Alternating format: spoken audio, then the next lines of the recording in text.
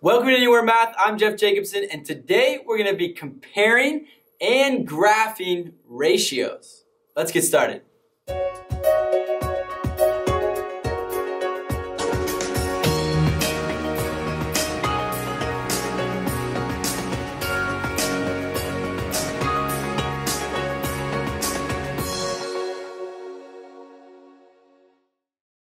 All right, for example one, we're going to talk about one of my all-time favorite afternoon snacks, and that's chips and salsa. Now, a lot of people can't handle spicy foods, and so they usually buy the mild salsa. But for me, I love spicy foods, so I actually like to add extra hot sauce into the salsa. So if I'm having salsa with some friends, I'll make a batch for me and a batch for my friends. So for this, we're going to do 2 bowls of salsa. In the first bowl, we're going to put 5 tablespoons of hot sauce with 3 cups of salsa. In the second bowl, we're going to do 7 tablespoons of hot sauce and 4 cups of salsa. Now, the question is, which bowl is going to be hotter? Okay, so example 1, which mixture is hotter? That's what we're trying to figure out. So basically, we're comparing 2 different ratios. We're comparing with hot sauce and salsa, so those are going to be my 2 rows. So again, bowl 1, we had 5 tablespoons of hot sauce for every 3 cups of salsa. Okay. Now, over here, I'm going to write bowl 2, and that, again, I'm going to have my, I'll just call it HS, hot sauce, and my salsa. And this one, again, was 7 tablespoons of hot sauce for every 4 cups of salsa. Now, to be able to compare these, it helps to be able to compare having the same quantity. I can't compare which one's hotter because this has only 3 cups of salsa, but this has 4 cups of salsa. So yeah, we have more hot sauce, but there's also more salsa to kind of absorb all that hot sauce, right? So I want to compare with the same amount of salsa in each and then see which one has more hot sauce. And that'll tell me which one's hotter. So if I'm looking at 3 and 4, well, what's the least common multiple of 3 and 4? Well, hopefully you realize 12. 12 would be my least common multiple of 3 and 4. So that's where I want to go for both of those. Really? I want both of them at 12 so I can compare. Well, to get from 3 to 12, I just times 4. So for hot sauce, I'm going to do the same thing. I'm going to times that by 4 to make it equivalent, right? I want equivalent ratios. 5 times 4 gives me 20 tablespoons of hot sauce in this mixture with 12 cups of salsa. Now over here, bowl 2, how do I get from 4 cups of salsa to 12 cups? The easiest way is times 3. So for my hot sauce, I'm going to triple the amount of hot sauce. 7 times 3 is 21 tablespoons of hot sauce. Now that they both have the same amount of cups of salsa, I can compare which one's hotter. 20 tablespoons of hot sauce in bowl 1, but 21 tablespoons of hot sauce in bowl 2. That 1 extra tablespoon of hot sauce means bowl 2 is the hotter mixture. Bowl 2.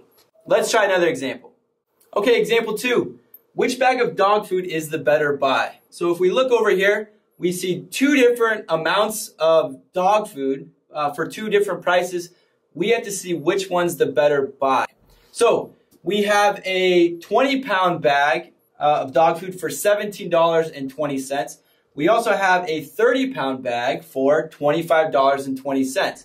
Now, obviously, the 30-pound bag is going to be more expensive, but that doesn't necessarily mean it's the better buy. Now, to compare them, we're going to do the same thing. Let's make a ratio table. This is the same thing as before. I've got 2 different amounts. I can't compare which one's the better buy unless I'm comparing the same amount. So one thing I could do is I could find, just like we did before, the least common multiple which in this case would be 60, but I'm not going to do it that way. Instead, I'm going to compare their unit rates. So I want to get to 1. What does it cost for just 1 pound of dog food for each bag? So to do that, from 20 to 1, well, I'm dividing by 20. So here, I also want to divide by 20. So that costs 86 cents per pound. From 30 to 1, I need to divide by 30. So I'm going to divide by 30 here. I want to make sure I'm keeping it equivalent rates here. So that's 0.84 or 84 cents per pound. Sorry about that. 84 cents per pound here. Well, now that we're comparing both as unit rates, how much it costs per pound, you can see that the better buy is obviously going to be the 30-pound bag, and it's actually 2 cents cheaper per pound. Okay? Here's some to try on your own.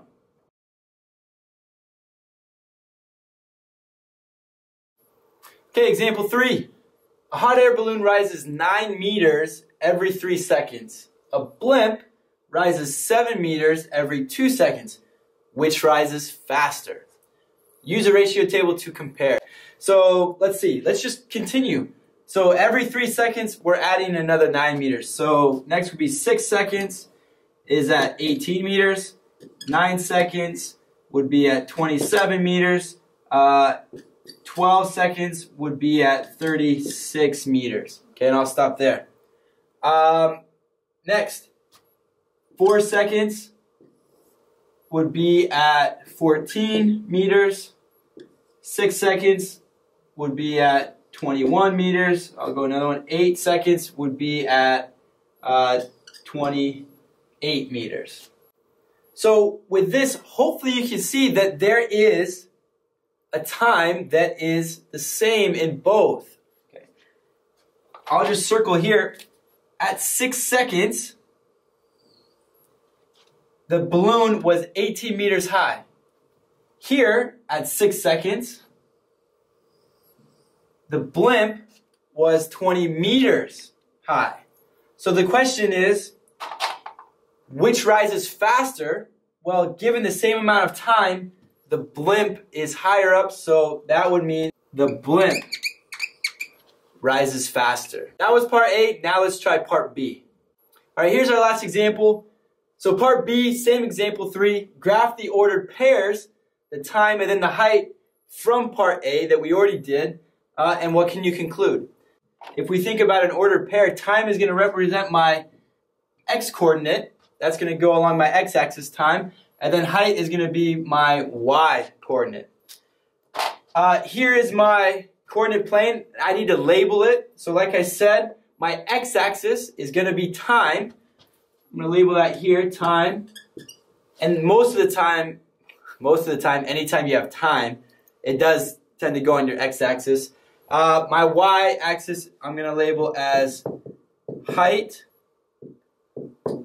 Just like that. And again, time, I should also add, that's in seconds. Height is in, let's see, what was it, meters?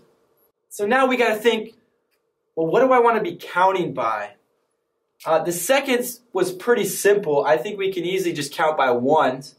Now the height's a little trickier. If you remember, we were going 9 meters every 3 seconds, and the blimp was, I think, 7 meters every 2 seconds. So that was kind of jumping quite a lot. Maybe we'll go by 4s instead, just because it's going to take us a while if we went just by 1s. Now, let's graph it. Both of these are going to start at 0, 0, right? When you think about it, 0 time happens, they're on the ground, right? They haven't gone anywhere in the area. So they're both going to start at 0, 0. I'm going to have 2 lines, one for the hot air balloon and one for the blimp. So I would suggest using 2 different colors. Let's do the hot air balloon first. So again, every 3 seconds, it was climbing 9 meters, right? 3 seconds, 9 meters. So we're starting at 0, 0. That's here. 3 seconds, it was at 9 meters. Okay. I can label that. That's at 3:09. The next one, again, 6 seconds, is going to be at 18. That's 6:18.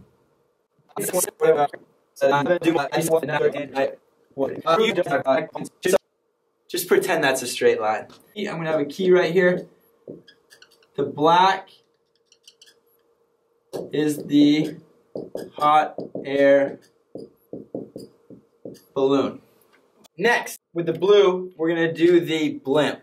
And the blimp, every 2 seconds, rose 7 meters. So 2 seconds, again, we're starting here, 0, 0. 2 seconds went up to 7.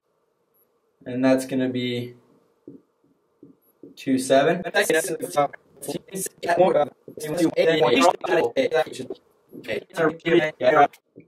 Blue was the blimp. There's our graph. The question, what can you conclude? Well, we can conclude that because this blue line, the line for the blimp, is steeper, that's the slope, we're talking about the slope, you'll figure that out later, but it's steeper, that means the blimp rises faster than the hot air balloon, which is exactly what we talked about in part A. Here's one more to try on your own. As always, thank you so much for watching, and if you like this video, please subscribe.